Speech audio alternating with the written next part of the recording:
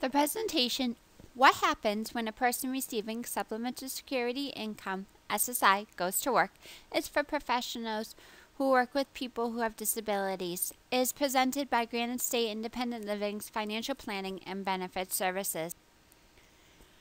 Special rules when a person goes to work. Special rules to make it possible for people with disabilities receiving SSDI and/or SSI to work and still receive monthly payments and Medicare and/or Medicaid are called work incentives. Please note that this presentation will focus solely on SSI work rules. There's a separate presentation for SSDI work rules. If you are working with the person who receives both SSDI and SSI benefits, you want to look at their SSDI benefit first, as a person's SSDI affects how much a person can receive in their SSI. What are some of the SSI work rules a person who goes to work can use? There's the general income exclusion, the student earned income exclusion, the earned income exclusion, impairment-related work expenses. IRWs can also be used with SSDI, 2-for-1 reduction, blind work expenses, plan to achieve self-support, 1619B Medicaid protection, and expedited reinstatement. Please note that if a person is self-employed, there are different work rules. For these work rules, please see the self-employment presentation. What is the general income exclusion? The general income exclusion is used for two reasons. If a person is SSI and has unearned income, if they are under the age of 18, this can be countable income from parents. If they receive child support, this is not when the parents receive child support for a child. It's the child who is receiving the child support. SSDI, if a person is receiving SSI and has no unearned income but is working, $20 is excluded. First, if they have unearned income, $20 is excluded from the unearned income. If they have no unearned income, $20 is taken from their earnings. What is the student earned income exclusion? The student earned income exclusion helps working students to receive SSI to earn wages while they attend school. A person who may qualify for the student earned income exclusion receives SSI, is under the age of 22, is regularly attending school, and is working.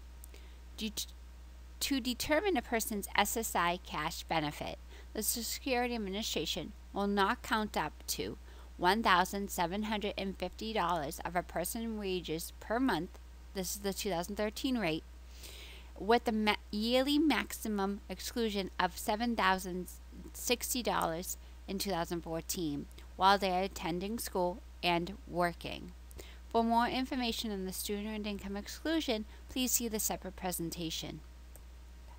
Please note that if you have a client who qualifies and can use the student earned income exclusion, make sure to remind them that they still have to stay under the $2,000 SSI resource limit. When their earnings are being completely excluded, it is very easy to get close to that resource limit, but they still have to stay under. What is the earned income exclusion? When a person goes to work, Social Security will exclude $60 from a person's gross wages. Every working person who receives SSI will receive the $65 exclusion. What are impairment-related work expenses, IRWs? IRWs allow a person to deduct the cost of items and services that are needed for them to work. The cost of these work-related expenses are deducted from their gross wages. IRWs reduce the total countable income that is used when figuring a person's SSI cash benefit.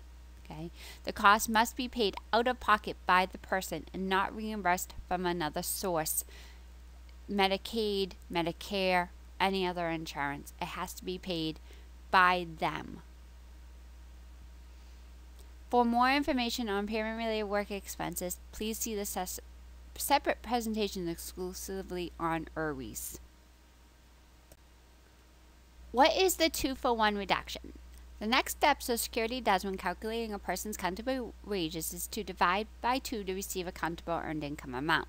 The minimum work rules that will be applied to a working person will be the general income exclusion, the earned income exclusion, and division by 2.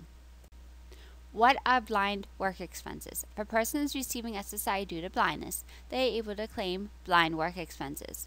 Blind work expenses basically allow them to deduct any expense they incur that is related to their job. Unlike IRWs, blind work expenses is any expense. It does not have to be related to their disability. It has to be just related to their job. It is better to take blind work expenses than it is to take impairment related work expenses. So if you have someone whose disability is blindness, please advise them to take blind work expenses over impairment related work expenses. Okay. What is a plan to achieve self-support? PASS. PASS is an SSI work rule under which a person can set aside income besides their SSI cash benefit to be used to achieve specific work goals. PASS can be established to cover the cost of obtaining education, receiving vocational training, starting a business, purchasing support services, which all enable an individual to work and eventually result in reduction or cessation of benefits. When a person has an approved PASS, Social Security does not count the income that is set aside when figuring their SSI cash payment or when they determine eligibility for a PASS. For more information, please see the separate presentation on what is the 1619B Medicaid protection. Most people receiving SSI should qualify for 1619B Medicaid protection if their SSI payment stopped because of increased earnings. This is $1,527 gross per month or more in the year 2014. This is called the break-even point. The person has gross earnings below $38,505 per year in 2014. This is called the threshold amount. They have resources below $2,000 for an individual, and it's $3,000 for a couple. They meet the Medicaid needs test. They have used Medicaid in the last 12 months, expect to use Medicaid within the next 12 months, or be unable to pay medical bills in the next 12 months without Medicaid.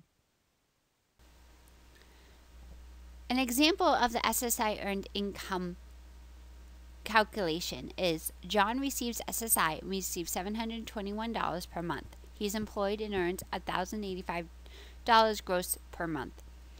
You take $1,085, you minus the $85, which is the $20 of the general income exclusion and the $65 of the earned income exclusion to equal $1,000.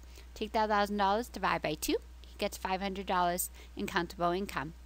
You take the maximum SSI benefit in 2014, which is $721.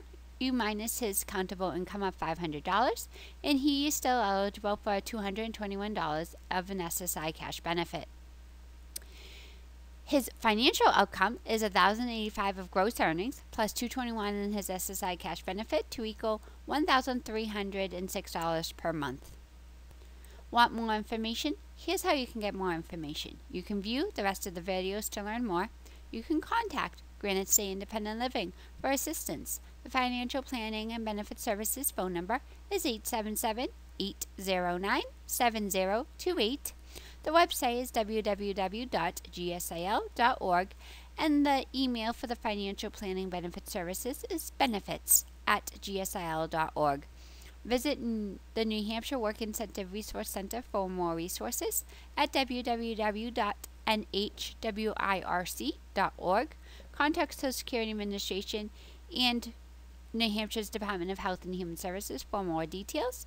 Social Security's website is www.ssa.gov.